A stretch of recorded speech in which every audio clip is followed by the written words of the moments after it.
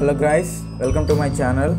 Friends, please watch the video until the end, because if you skip the video, if I make any changes in between the video, you will be unable to note these changes. So please watch the video until the end. Let's go to the week 11 programming assignment of the course The Joy of Computing Using Python.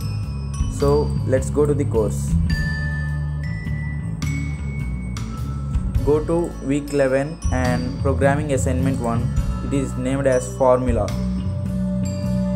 So guys, let us first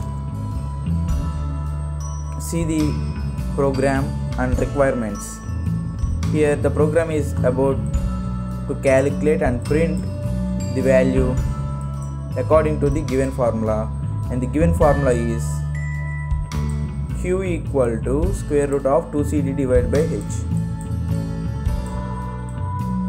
2 into c into d divided by h. If you write in mathematical terms, it will be represented as like this. So guys, now I am going to give you the program or code for this first question, and let's go to the programming. So guys, you can zoom it here and pause the video for noting down this program, and again I will show you the zoomed version of the program.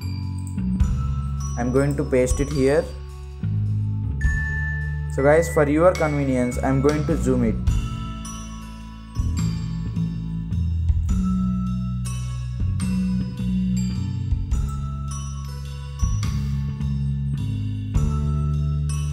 So guys, I have zoomed it for you. I hope you paused the video and note down the program.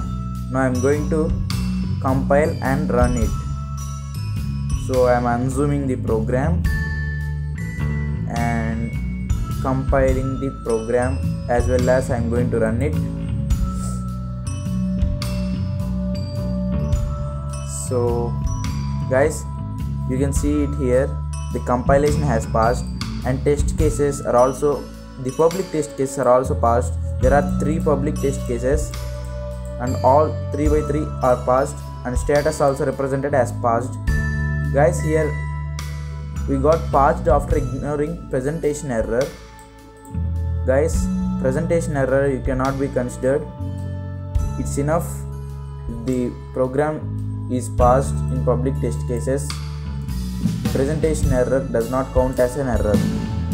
So I'm going to check the private test cases whether they are passed or not by clicking on submit button. So guys, in private test cases there are 3 private test cases, and all shows the status that they are passed. See, all they are passed. I hope you have noted down the program. So I am going to the second programming assignment, that is named as sorting. So guys, in this program we have to write a program that accepts a common comma separated sequence of words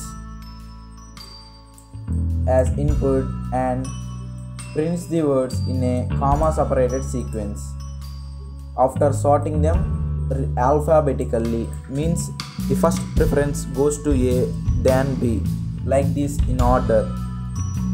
So I am going to give you the program. Guys, actually it cannot be called as a program, it is just a one line of code.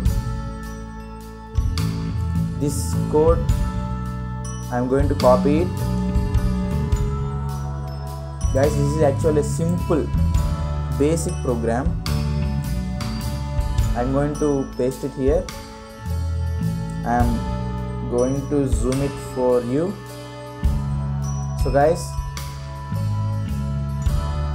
this is just single line of code. It can be easily noted down. So guys, I hope you have paused the video and noting down this program. So I'm unzooming the program now, and I'm going to print this for output. So I'm compiling and run it. So we have got the compilation has passed, and 3x3 test cases are also passed. They are public test cases, and the status also represented as passed. So guys, I'm going to submit it to test for the private test cases are also. See, there are 3 private test cases and all showing that they are passed. So guys, I hope you have also written this single line of programming code for the second programming assignment, and I am moving on to the final and third programming assignment in our week 11 of our Python course. So guys, the name here is numbers. You should write a program that finds all numbers between m and n such that each digit of the number is an even number. So guys, if we take those two numbers, suppose 2000 is treated as m and 2020 is treated as n, then in between numbers should also be even numbers. See, 2002, 2004, 6 and 8. So like this, the output format is the numbers obtained should be printed in a comma separated sequence on a single line as they shown here. They gave input 2000 to 2020 and they got output, or we should see the public test case output as 2000, 2002, 4, 6, 8 and finally 2020. So guys, I'm going to show you the code.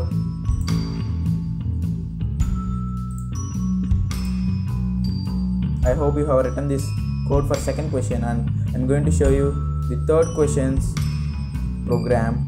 I'm going to copy it and paste it here and zoom it.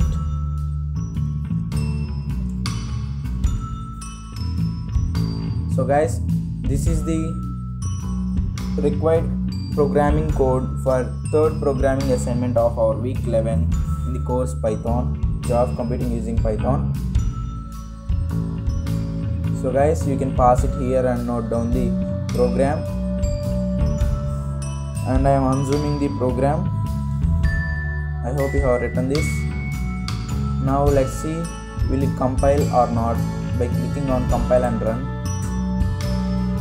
I have clicked it and I have got the compilation as passed. You can see this here, compilation is passed and 3x3 public test cases are also passed, and you can see the status bar here which shows both all the 3 public test cases are also passed.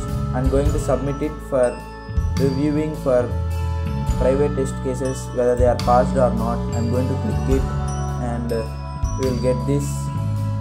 So guys, if you see this, the private test cases, there are 3 test cases, test case 1, 2 and 3. All status showed that they are passed. So guys, I'm once again zooming this program. So guys, I hope you have liked the video. If you like the video, please subscribe to our channel and don't forget to like and share to your friends. For more interesting videos, please subscribe us and keep supporting us. Thank you.